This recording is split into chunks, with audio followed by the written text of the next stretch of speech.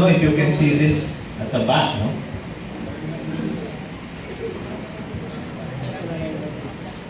Okay.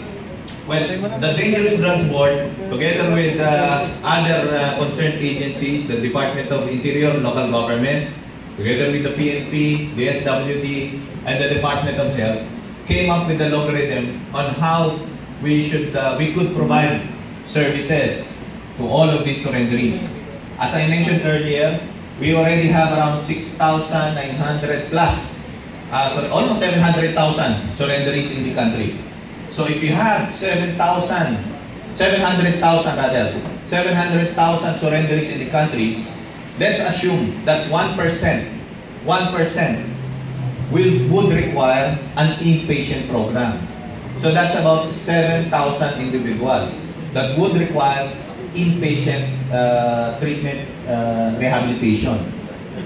The other hand, out of that number, 2 to 10%, as I mentioned earlier, would require an outpatient program.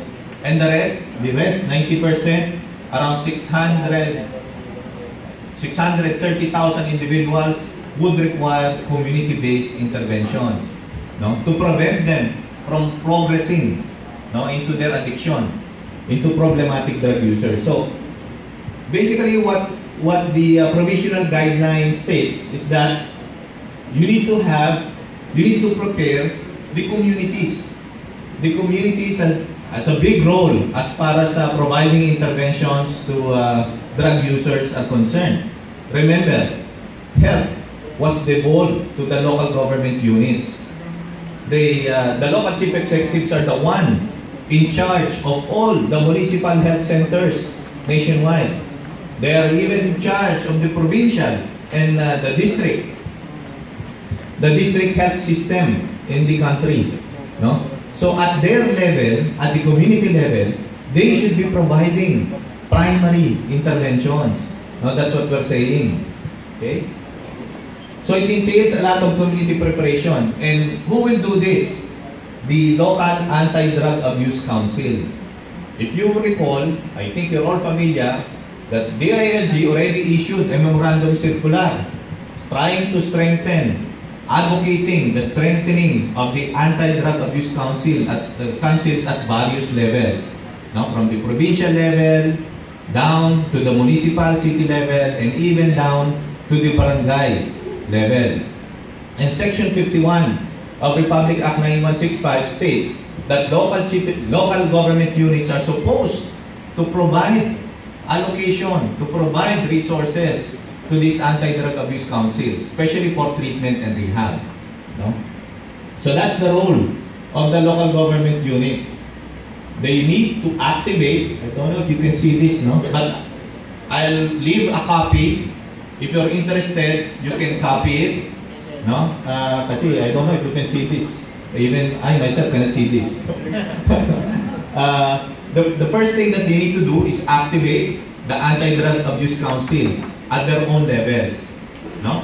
The Anti-Drug Abuse Councils will now map the resources available in their respective areas. So for example, in one barangay, we have a church-based organizations active. Then you list them down as one of the possible service providers. No? Do you have private organizations, Rotary, Lions, who can help assist in the provision of interventions? Then you need to map them. You need to list them down. Now, what are the available resources at their level, no, which they can tap? Okay? At the same time, the Department of Health already downgraded money in all Department of Health regional offices to provide capacity building activities. No? So local government units, especially the paramedicals in the rural health units, will be trained how to conduct, number one, screening. No? And number two, assessment. I will discuss the difference between the two. No? So first, they need to be capacitated how to properly screen individuals. No? So for example, at the screening level, you have, for example, in Angono, Rizal, we have around 8,000 surrenderies. So you need to differentiate the surrenderies with criminal records or with pending cases in courts. No? Those individuals will be separated. No? There's a separate guidelines published by the Philippine Drug Enforcement Agency for individuals who have pending cases. Okay? But for individuals who have surrendered because they are using drugs and they want to seek treatment, then they will undergo screening. No? So we're talking about persons without prior or pending cases as far as this guideline is concerned. No? Those with prior cases, those with criminal records will be given to the enforcement sector for further evaluation. Okay? Okay. So this algorithm will only pertain to cases without, to surrenderies without prior pending cases. No? Surrenderies who require treatment intervention. They are simple drug users. Okay? They have not violated any provision of 9165 except Section 15, drug use. No? Okay. Well, that's clear. No? So they will be trained to conduct screening, and we have the following tools already available. In fact, it was already translated. We now have the English and the Tagalog version of this one, ASSIST. Again, who will utilize these tools? It's the local government paramedical units. No? Usually from the rural health centers of these local government units. So they will be trained to use ASSIST. And what it does, no, it differentiates between a morbidity, a disease, or a behavioral condition. How does it differentiate between the two? Well, if using the ASSIST tool, it was revealed that the person exhibits low behavioral risk. No? Low behavioral risk, low risk. That means, yes, okay, he only has a behavioral condition. He used drugs not because he is addicted to drugs, but because he has so much time in his hands, he was not informed properly, he was not educated properly, no, he doesn't have any job, and so he wants to just fill up his time. But he is not a problematic drug user. Basically, that's the point. No? So what do you do?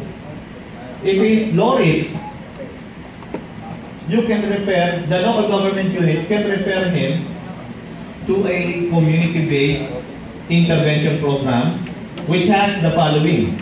No? It has a brief intervention regimen. It has social support regimen. If it requires psychoeducation, then he will be educated. If he needs skills development, skills training, then he can be provided livelihood activities.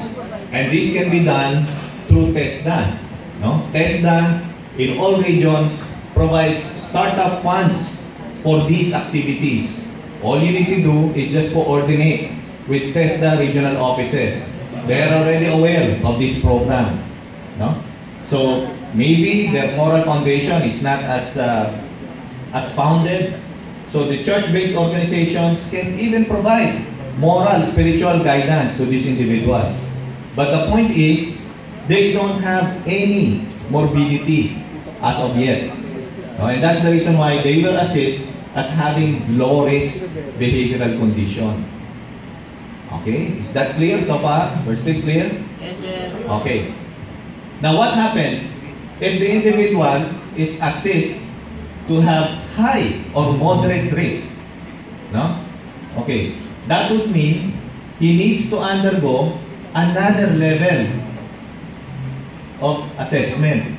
And this time, this assessment procedure should be done by a professional, usually a doctor, a physician, or even a psychologist, no, at the local government unit.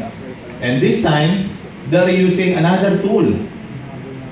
They're using DSM, Diagnostic Statistical Manual 5, which is the standard addiction tool that we're using at the international level. No? So what does it say? What does DSM-5 say? You're either a mild substance use, you either have a mild substance use disorder, or a moderate substance use disorder, or finally a severe substance use disorder. These are medical terms, no? But I think you will be more familiar if you talk about yung level of dependency that you're familiar with. As far as mild substance use disorders are concerned, these are the experimenters, the casual users. Okay, I think you're familiar with that term, no? The experimenters, casual users. The moderate substance use disorders would mean these are the habitual and even substance abusers in the old parlance. No? And finally, for severe use disorder, these are the drug dependents. These are drug dependents with comorbidities that require further hospital treatment. No? So there are 3 levels, basically. And as I mentioned earlier, 0.6 to 1% would require this one, the inpatient program. And as I mentioned, we accept 4 modalities, but of course, as you can see here, you have blank boxes. Blank boxes. Why? Because there is no one treatment that would fit every individual. Every treatment should be highly individualized. So you can insert whatever program that you deem necessary for every individual that would require inpatient program. The same way for outpatient program, there are blank boxes there. No? Again, there is no one size fits all as far as treatment of addiction is concerned. So you can add your own interventions as far as these persons are concerned. So what would be the difference as far as these interventions are concerned? Again, those with low risk would only require community-based